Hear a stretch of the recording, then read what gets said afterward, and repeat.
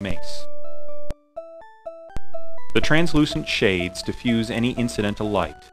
Storm beams are cast on the wall and the immediate pavement. Small spotlights which illuminate tiles below provide an additional lighting to the lawn area. The dark grass thickly populates the lawn. The double doors cover the steel box. It resembles a very odd-style hurricane shelter, but shows little weathering. Where brute force won't work, a key will. A small stone mosaic marks the entrance to the psychiatrist's quarters. It appears to be the main entrance to this side of the building. Circular stone cobbling marks the threshold. A man wearing a white lab coat leans unsteadily against the wall.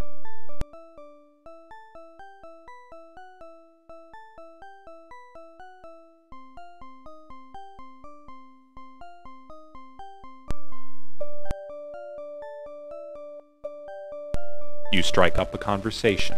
How's it going, buddy?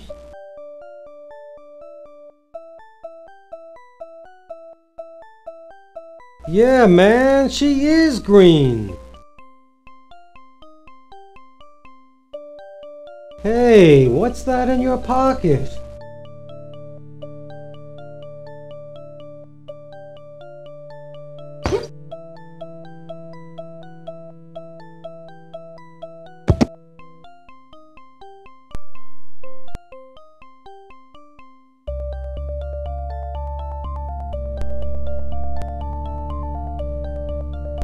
It looks like he's passed out.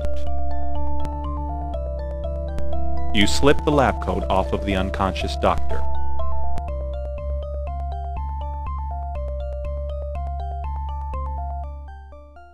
You look through the pockets of the lab coat and find a set of keys and a diary. They jingle like copper bells.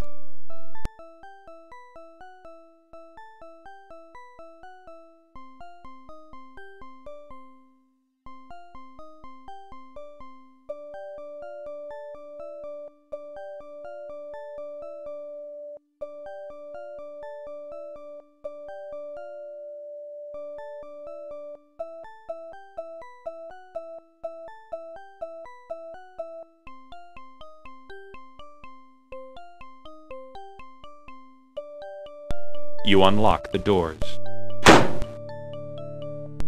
You enter the basement.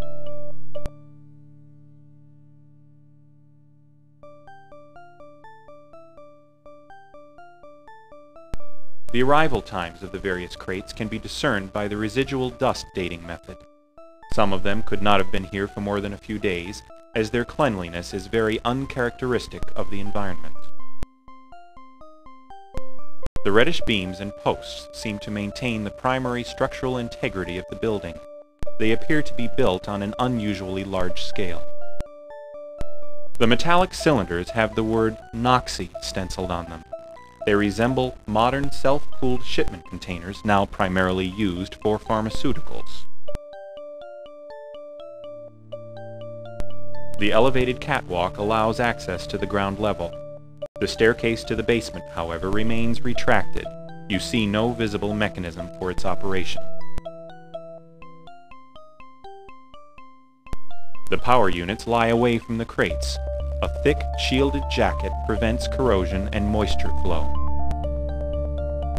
Upon close inspection, you see a small panel which seems to be unhinged.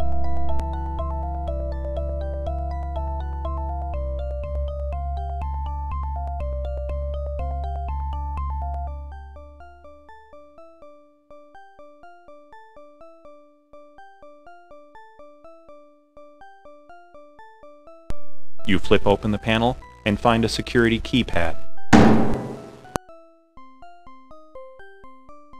You take a closer look.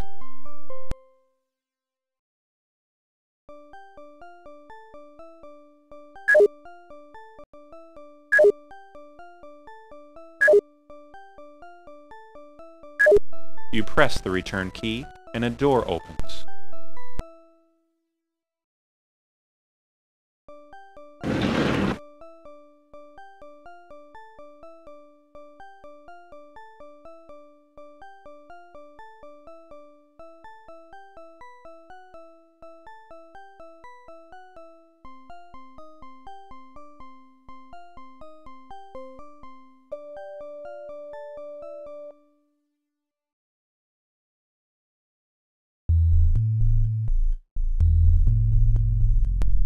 The cages are built to contain aggressive animals who must be fairly large for the containers to be the size of a jail cell. The bars, which appear to be frequently scratched from the inside, are marked as highly electrified. Some kind of creature appears to be trying to claw at the scientists, but from this angle you can't see clearly. They appear to be carefully observing the mutants' behavior. They seem to be automatic. The large glass observation window reveals a control room of sorts. A heavy blast door seals the transport tunnel and is virtually vacuum tight. The rooms to the right house the larger laboratory machinery. Among the hardware, you recognize several workstations and a centrifuge. There are many other pieces that are without meaning. They appear to be busy discussing various complications in a jargon that you do not understand. The machinery here seems highly specialized. Many of the parts resemble pressurized gas tanks and pumps. These units are, for the most part, inactive. A number of books are shelved here. The spines indicate that some are technical manuals, some are reference books, and one looks like a personal journal. The large tranquilizer resembles more of an assault weapon than a passivating tool. A sharp bayonet-like dagger is attached to the barrel. The smaller one looks like a handgun and is less powerful.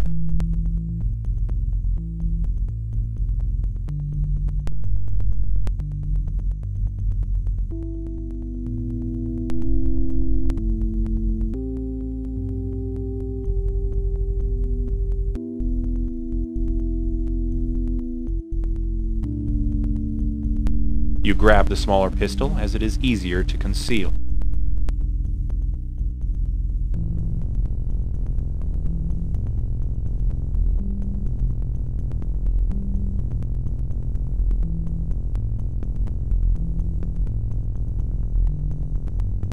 The doors slide open smoothly. You go through the doors.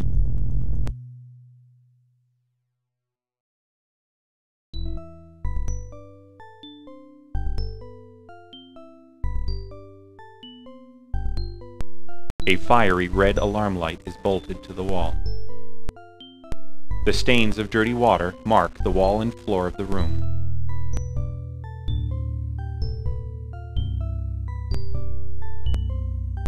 A large television monitor sits in the corner of the room, with data scrolling past the screen. Small droplets of water plummet down into a puddle. A complex display is filled with readouts and measurements of the laser beam's strengths. There does not appear to be any switch to turn them off. Bars of red light seal off the examination table.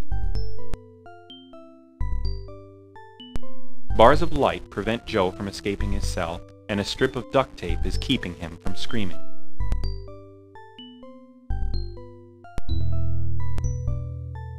It looks as if someone tried to beautify this otherwise drab room with this poorly potted tree. You rip out the tree and take the pot.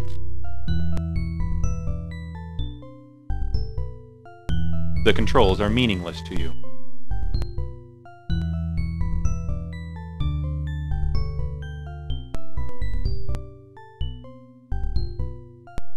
There is still a little soil in the pot.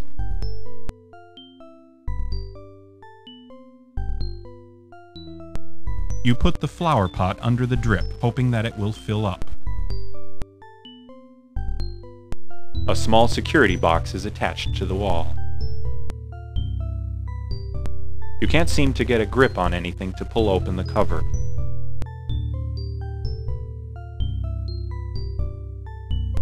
The box opens to reveal a variety of plastic tubes.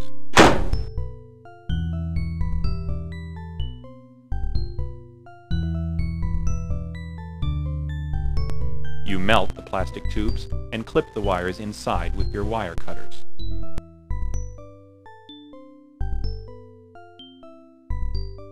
You wait for the pot to fill Then pick up the pot of water and throw it at the control panel.